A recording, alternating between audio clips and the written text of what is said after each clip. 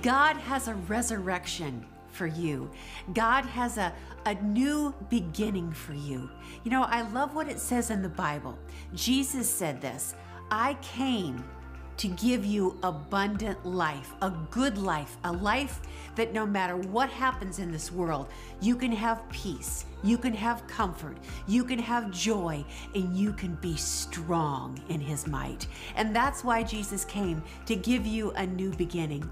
You know what's so exciting is we always say here, we want to help you receive God's goodness, grow in God's goodness, and then be able to give God's goodness to those around you.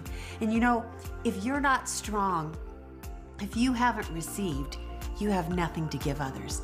And if there's ever a time that you need to receive from God right now so that you can change the culture that's around you with God's goodness, power, protection, and truth, now is the time.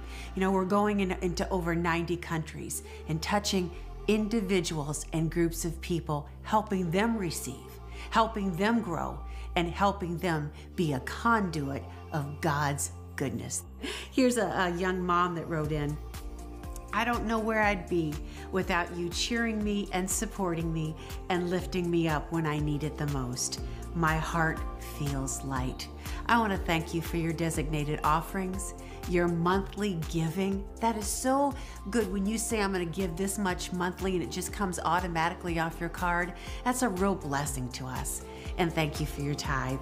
2 Corinthians 9 says this, let each person, that's you, give as he feels joyfully prompted in your heart. For God loves a cheerful giver whose heart is full of giving. So thank you so much.